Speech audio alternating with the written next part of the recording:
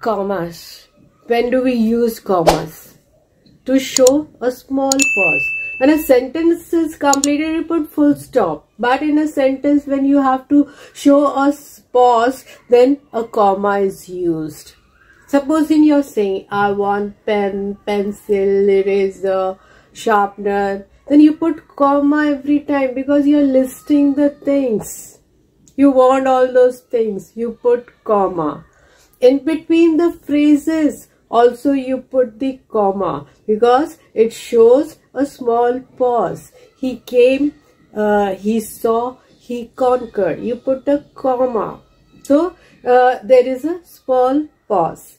Even for the clauses, when the clauses gets completed, you put a comma. So, it shows the small pause. Now you use comma for in other places also, like interjection. Interjection is a strong feeling. You say, oh, well. So that time you have to put comma. Oh, comma. Interjection is strong feeling. After that pause, you start your sentence. Oh, I didn't know you were out of town. So here this pause after that interjection. Oh, well, you put a comma. Now, direct and indirect speech.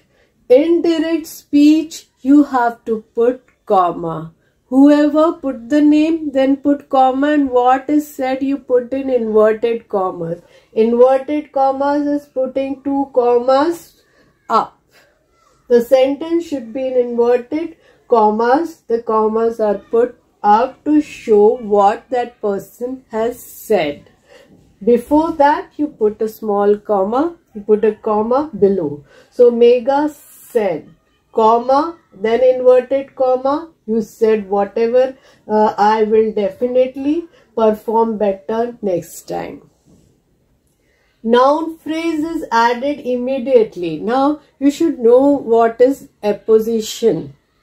Noun in apposition. Now, Virat Kohli, whichever the most of the time it is for the famous personality Virat Kohli, the great player, the great cricketer. So, the great cricketer Virat Kohli, both the noun, they are in apposition. They complete each other. So, whenever it is noun in apposition, Virat Kohli put comma, the great cricketer. Then whatever you want to tell about Virat Kohli. Now, here the example given in your book is J.K. Rowling. He is a famous writer. So, the famous British writer.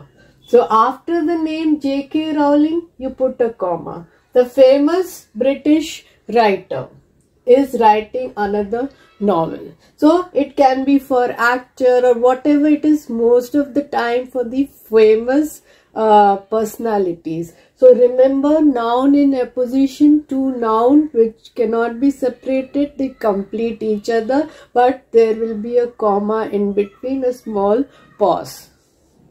Now, more than one adjective.